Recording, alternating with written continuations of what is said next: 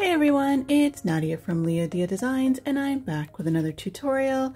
Today we are doing another water slide tutorial because I had a couple requests in my comments from some followers on a couple things. So I want to test out what was mentioned in the comments by a few people actually. So let's test those out. So what we're going to be doing is I have a new image and this is a really cute little turtle. Check him out.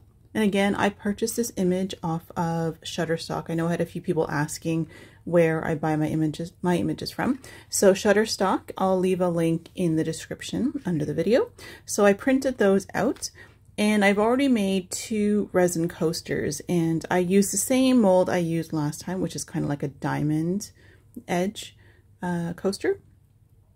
But what I did is I wanted kind of a watery effect. So I poured clear resin, but it had a little touch of resin dye in it from Resin. So again, that's the links for all these products are in my are in the description below the video. So check that out. So I put a little touch of resin dye, just like a blue color, just to kind of tint it, and because it's a transparent color. But then I added a little bit of glitter, just kind of iridescent glitter. I don't know how much it's showing on camera there, but a little bit of iridescent glitter.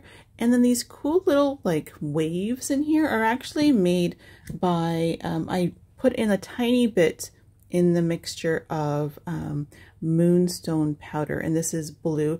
This is from DB Resin Products. Unfortunately, I think he's closed his shop now online, but I do know that there are other type of like ghost mica powders, and I don't know if they're using the same name of moonstone, but it has this kind of a, you know, it just has a reflection to it. Like it's mostly like a white mica powder. Actually, let's look at it from the top. It's mostly a white mica powder, but it has like, it has a little bit, I think it's called interference. I can't remember, but it's like I know some of the other companies call it a ghost powder. So similar like that, but I just used a little bit of this. And like I said, it tints a bit blue. And then I didn't actually do anything special with it after I put it in the resin. It just created this pattern itself. So it's pretty neat. I think it's going to work really well for my ocean theme. So I have that. And the 2 things that we're going to be trying today is, the first one is, I was told, so last time if you saw my previous video, I cut out the image and I, put it in water, face up like this, and then I put the image onto the coaster and held the image on the top and then slid the water paper, the white backer paper out from under the image, and then that's how it stuck onto the coaster, because that was with the instructions. And again, this is the water slide paper that I'm using, and that's what the instructions actually said to do. So I was following the instructions on this, but some more experienced people with water slide paper did mention that we can actually treat this paper like tattoo paper, or tattoos, I guess, temporary tattoos, where we actually can, put it upside down onto the coaster and wet the back, and then basically just peel or slide off the backer instead of having to like try to hold the image in place and slide. So we're going to try that as well today. So that's one thing we're going to try. And then the other request I had is I had someone asking for, I don't know if it was specific to water slide paper, but I think it was on the video. So I'm just gonna, the comment was on the video, so I'm just gonna do a water slide thing with that. Is they wanted kind of an ocean theme. So what I want to do is I'm going to be putting our turtles onto our coasters, and then when I top coat it, I want to add like ocean waves, like white, lacy ocean waves, hopefully. Hopefully lacy, beautiful white ocean waves, kind of, that effect. So we'll go through that as well. But that's the look I'm kind of going for, and that's why I wanted the coasters to kind of have a blue tint, so when we put our white waves on top, they're going to show through. So that is the plan. So to get started with that, like I said, I have my images. I've already cut out 2 just to save us some time. So here we go. We have our 2 images here, and I want to put them something like this. This one of these is going to be backwards. I didn't print one backwards, just, I know. So what they're basically been telling me that if you want to do the tattoo trick where you're actually going to flip it like this, if you want your image to actually, you know, be this way, obviously when you print it, you have to flip it the opposite way. I wasn't too worried about that. I'm okay to have these guys looking at each other. That's totally fine. So, but I did cut them out, and I cut this one out, not really for testing purposes, just, I don't know, just to do it. I cut this one out with scissors, and I cut this out with my X-Acto knife. There's really no difference in how you cut them for that. I just did it. I don't know why. Just for fun. So anyway, so that's the reason why there's a bit of a difference in how these look. There's less of an outline on here because I find I'm more accurate with my X-Acto knife than with scissors. With scissors, I tend to leave more of a white area. So anyway, it's going to be clear. I don't think it's going to make a big difference. So there we go.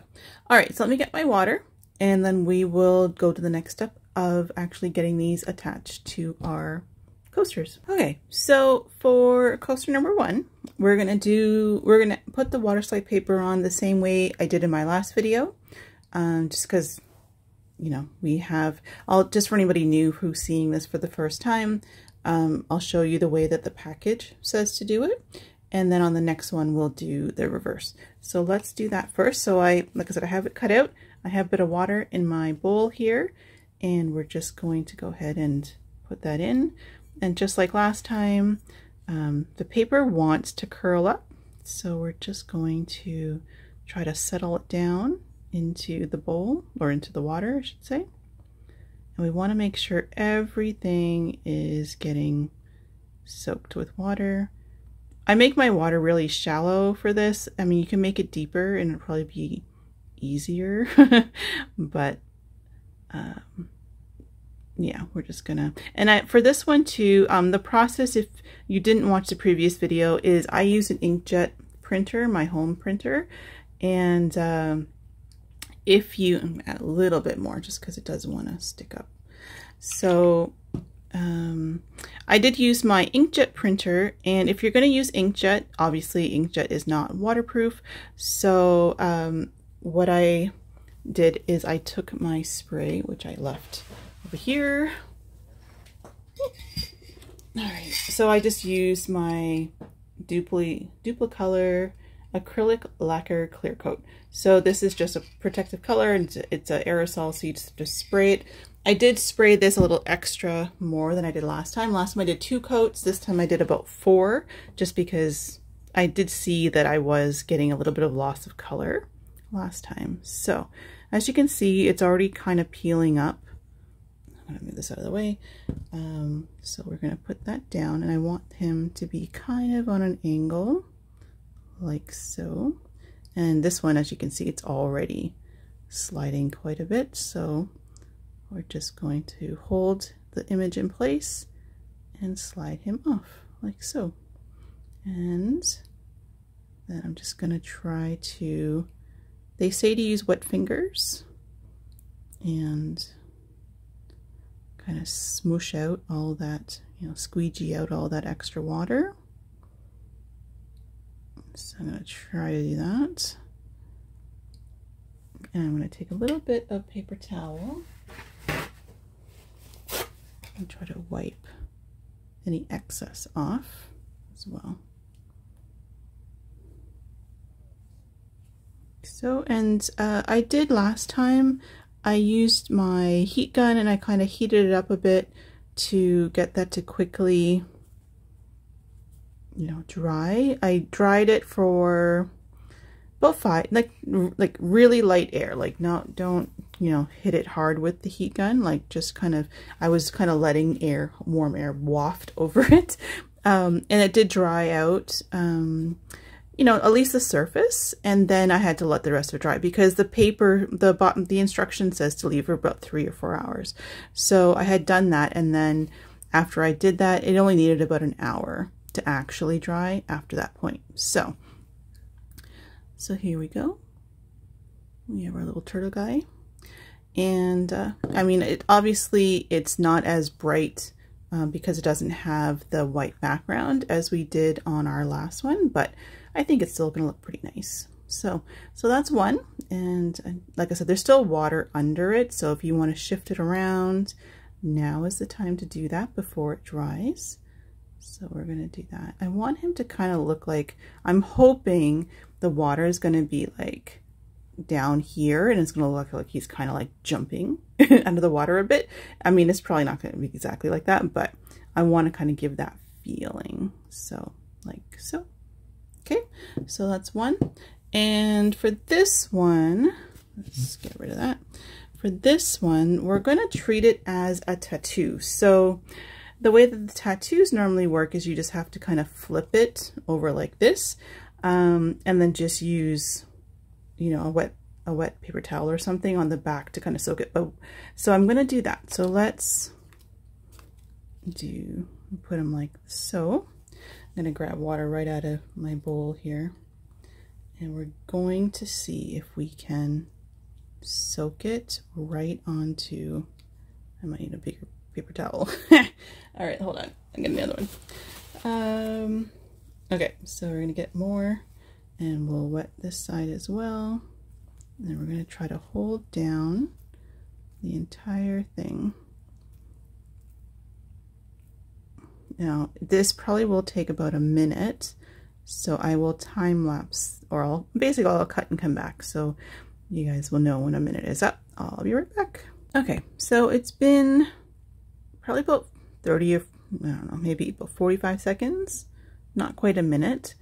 But you can see all I'm doing here is I'm just kind of like, this paper towel is very saturated with water, so I'm just kind of squeezing it just to kind of keep the water on it here. I don't know if I need to do that, but I always find that, you know, when you have the temporary tattoos for kids and when you put them on the skin and you're always like super worried that you're going to, you know, try to peel it off too early and then half of the image still comes off and the kid gets super disappointed. That's what goes through my head with this whole temporary tattoo thing. So I want to make sure it's like really on there because I don't want to disappoint anyone. All right, so anyway, so let's take that off and see. And I think, oh, look at that. Slid right off. There we go. So that does work for sure. And I mean, kind of easier actually. So all of you Waterslide professionals out there, thank you very much. And we're going to do the same thing and just kind of, I mean, honestly, they're both really easy to do. The other video was the first time I've actually ever tried it. So I didn't have any experience, but you know, once you get the hang of it, it's not too bad. But actually I did find this is actually a little bit easier, even just for like flattening, keeping the image flat. And sorry, it's the light's glaring off of it. Being able to keep the image flat and not having to worry about that part of it. So now I do have a bubble in there. Let's try to get rid of that. So yeah, so you know, treating it as a temporary tattoo actually worked really well. I mean, is it the exact same paper, you know, that they make temporary tattoos on? You know what, that makes a lot of sense now that I'm thinking about it. So anyway, so there you go. So, and, you know, with the white behind it, you can kind of see it a little bit better, like so. Cute. So yeah, so there we go. So we have our two guys now. Put another paper here so we can look at them both. So there we go. We have both of our turtles ready to go. So now we have to leave this for a couple hours. I'm not going to worry about heating these ones. It's kind of around dinner time here, so I'm going to be away from my studio for a couple hours anyway. So I'm not going to try to rush and heat these and try to rush dry them. So yeah, so we'll leave them and we'll be back. When I come back, what I will do is I'll probably go straight into a time lapse, but what I will do before that is I'm going to put liquid latex on the back of each of these because that's going to help prevent the drips. Because since I don't have it in the mold, I'm going to top coat it with a clear resin, and then I'm going to do the waves on top. So in order to do that and prevent the drips on the bottom, I'm going to do my liquid latex protector on the bottom. You could use tape, or I think, you know, I've tried school glue. It works too. I still prefer the liquid latex, but and for those of you who are wondering which one I use, this is the one that I normally use here. I have used another kind. It's actually here as well, but it's almost done. When I couldn't, this one sometimes takes a little while for me to receive it in the mail. So like if I order it, because I'm ordering it from, I don't know where actually, but I just kind of look for it online and then I have it sent to me. But this is another one I just ordered off Amazon, and so it's a smaller bottle, and I find that this is a much better kind of, you know, amount for the dollars that you're spending. You're getting a good amount, because I think I paid the same price for each of these, and you can see from the bottle size you're getting a lot less in this one, but I was desperate one day, so I ordered this one. But this is definitely the one that I prefer to get. So I use this, just use a brush, and you just kind of lay it on pretty thick around the edges. It goes on white and dries clear, and once it's clear, then you know you're good to go to pour your resin on top. And once it's done, you can, once everything, you know, within whatever time your resin cures, mine's 8 hours.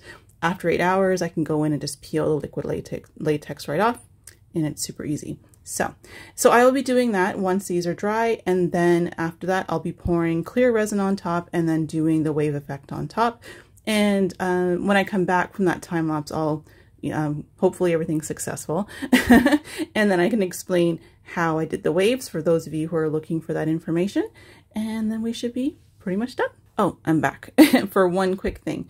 I just noticed as I'm watching these, I mean, it's only been like a couple minutes since I stopped recording, but I am noticing something, and I don't know if it's because of the scissors or if it's because I flipped it upside down, but I'm noticing on this one that the edges, I don't know if you guys can see it, you can kind of see, you know, white around the edges, like it's not actually completely sticking down, but I can't press it down any more than it already is, but we're kind of seeing a white edge. I mean, with the resin, it's likely to disappear, just because resin tends to do that, but it looks like it's kind of sticking up a bit, and it's a little bit noticeable right now in comparison to this one where you're not seeing the edges. Now this is the one that I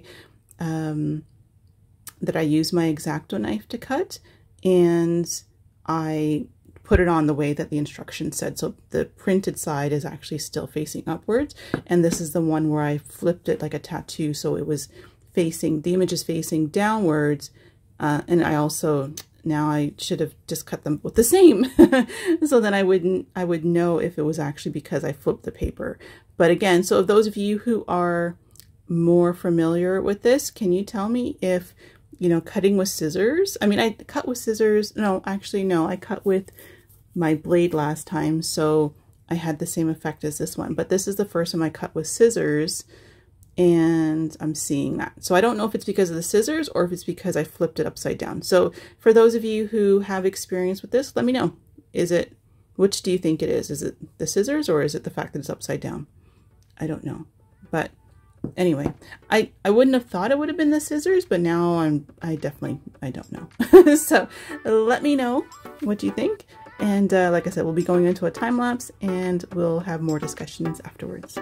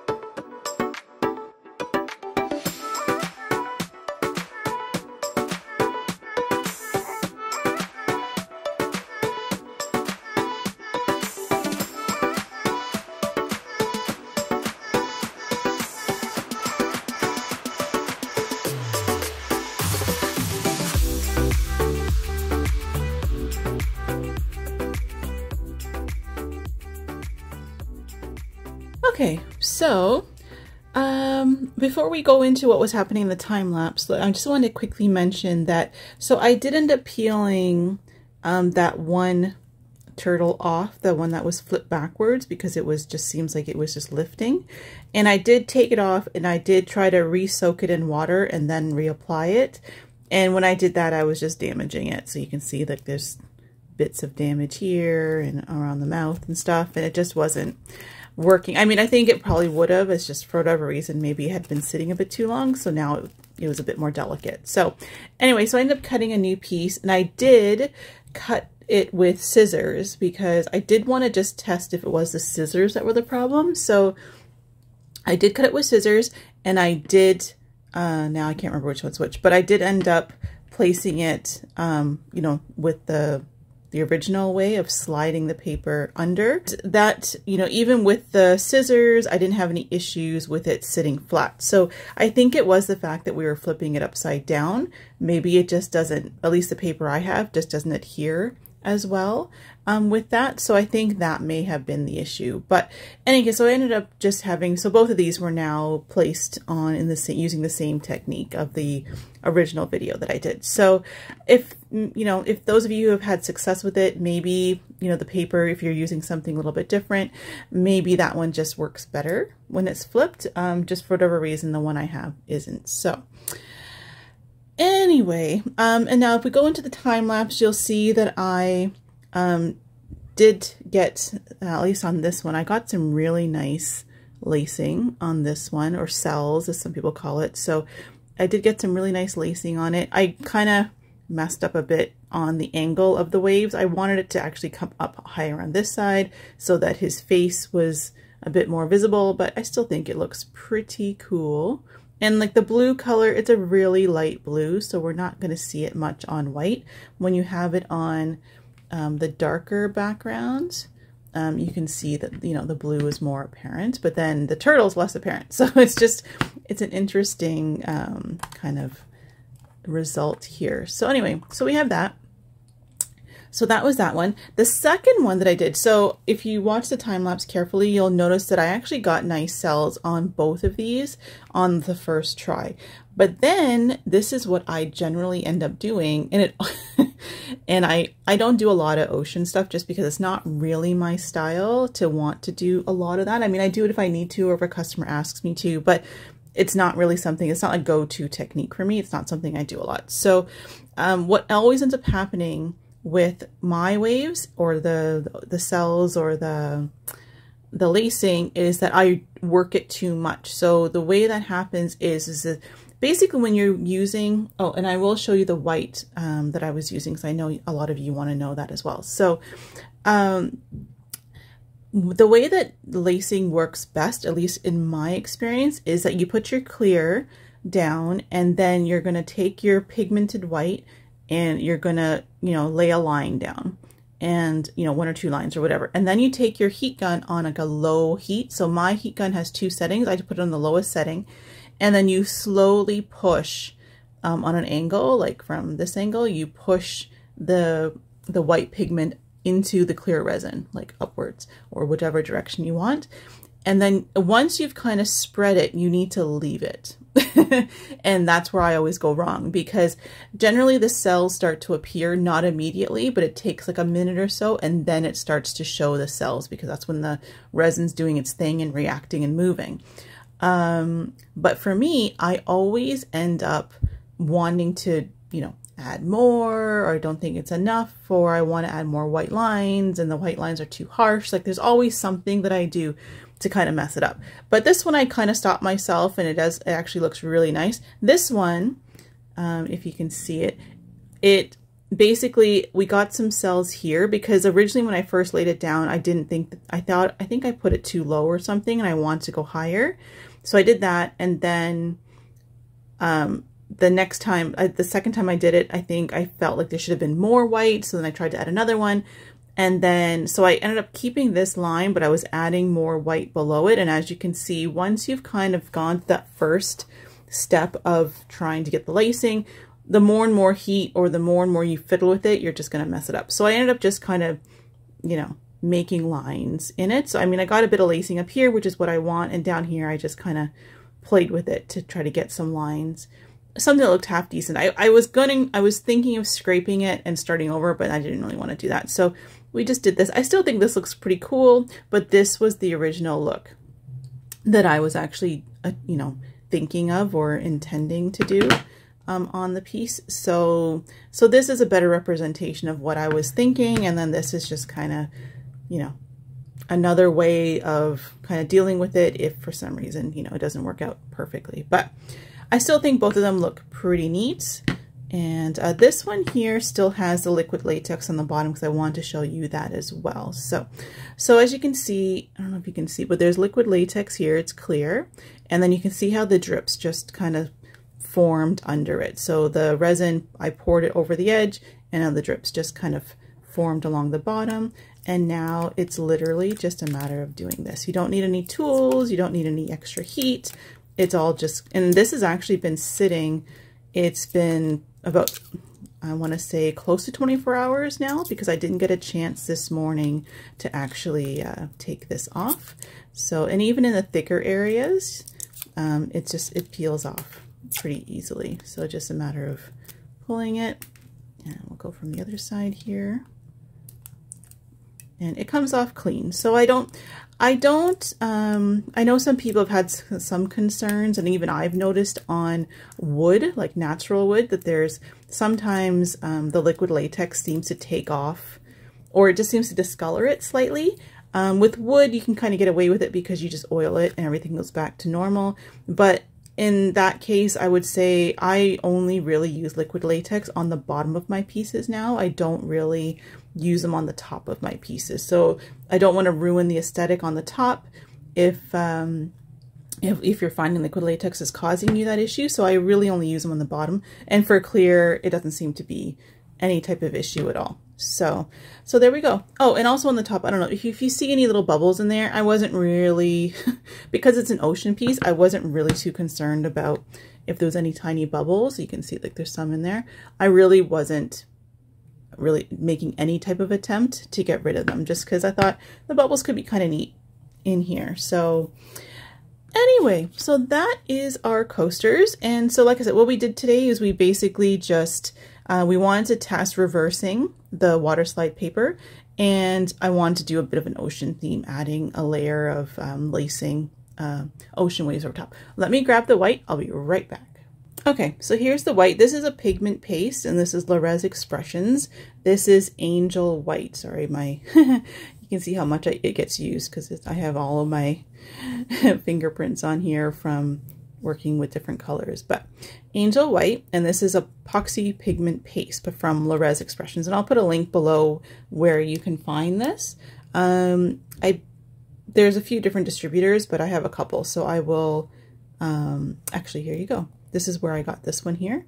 I know Laura's Art Corner also, I believe, sells LiaDia pigment paste. So anyway, so that's where you can get that. And you just put a little tiny bit of that in a little bit of resin that's separate. So you want to mix your mix like in a small cup, mix a bit of the resin or however much you think you're going to need for the waves, and add a little, you know, add enough of the pigment paste to kind of make it white.